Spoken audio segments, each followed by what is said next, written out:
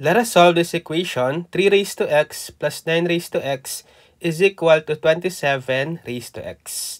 So I will transform this 9 and 27 as an exponential expression with a base of 3.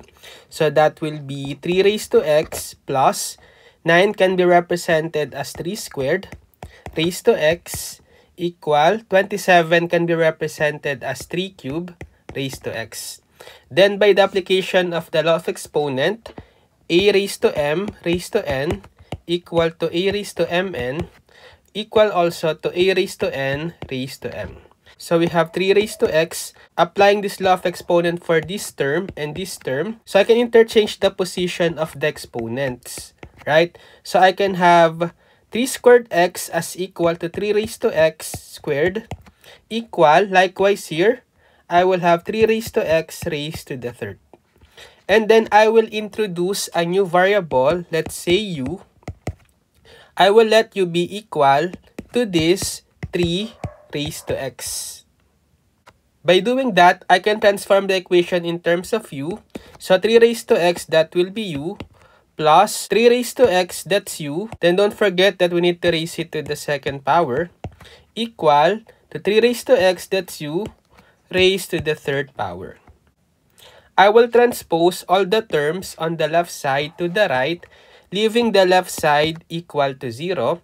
So I will have u cubed minus u squared minus u. Or we can have u cubed minus u squared minus u equal to 0. I can factor the left side by common monomial factoring. I can factor out the u. So I will have u times quantity u squared minus u minus 1 equal to 0. Then, equating each factor to 0, so I can have u is equal to 0. And then, this quadratic equation, u squared minus u minus 1 equal to 0. So, the first solution for u is already this one, 0. And you can still get the other two solutions for u by using quadratic formula. So you cannot factor this one. That's why I will just use the quadratic formula. So that will be u is equal to negative b plus minus the square root of b squared minus 4ac over 2a. If we are given au squared plus bu plus c is equal to 0, we can plug in the value of a, b, and c in the quadratic formula. So our a is the coefficient of the u squared, which is 1. B is the coefficient of the u, which is negative 1. And c is the constant term, negative 1. So we can have u equal. So plugging in every value of a, b, c in the quadratic formula. So negative b, that's negative 1, plus minus the square root of b squared. So negative 1 squared, minus 4a, a is 1. So we have 4 times 1 times c, which is negative 1, all over 2 times a, which is 1. So we have u is equal to negative of negative 1, that will be positive 1, plus minus the square root of, so negative 1 squared, that's positive 1. Then we have negative 4 times 1 times negative 1, that will be positive 4, over 2. So u is equal to 1 plus minus the square root of 1 plus 4, that's 5 over 2. So we can split the answer into u is equal to 1, get the positive root, so 1 plus the square root of 5 over 2. And then the other one, get the negative root, so 1 minus the square root of 5 over 2. So therefore, the three solutions for u are, so the first one is u is equal to 0. And then u is equal to 1 plus the square root of 5 over 2. And u is equal to 1 minus the square root of 5 over 2. Now, recall that the u is originally in terms of x. So that is, u is equal to 3x.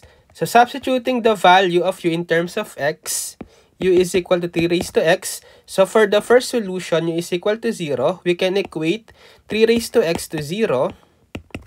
Likewise here, for the second solution, we can equate 3 raised to x this time to 1 plus the square root of 5 over 2.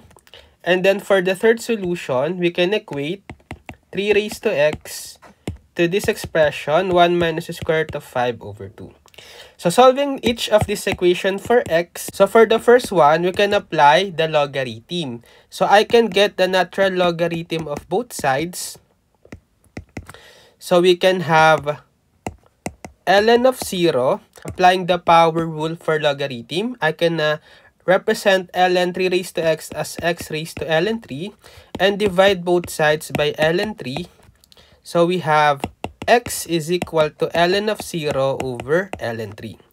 But we know that ln of 0 does not exist, right? So therefore, we cannot accept the value of u equal to 0 since it will yield a value for x that is undefined. So therefore, I will reject this solution for x. For the second one, likewise, I can get the ln of both sides. So we will have ln of 1 plus the square root of 5 over 2. Then applying the property of logarithm, ln 3 raised to x, that will be x ln 3, dividing both sides by ln 3. So therefore, the value of x is this expression. So you can plug that in the calculator.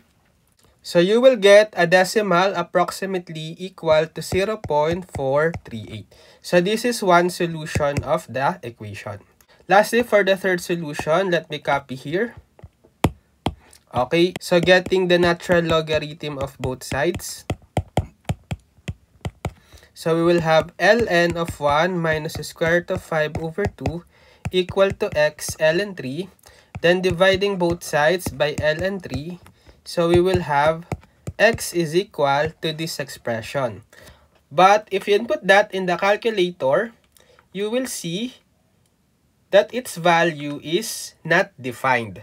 Why? Because if you get the value of this 1 minus the square root of 5 over 2, it's approximately equal to negative 0.618. So if we get the logarithm of a negative number, the value will be undefined. So therefore, the value for this u cannot be accepted because it will yield an undefined answer value for x. So the only accepted value for x is this one, which is approximately 0.438.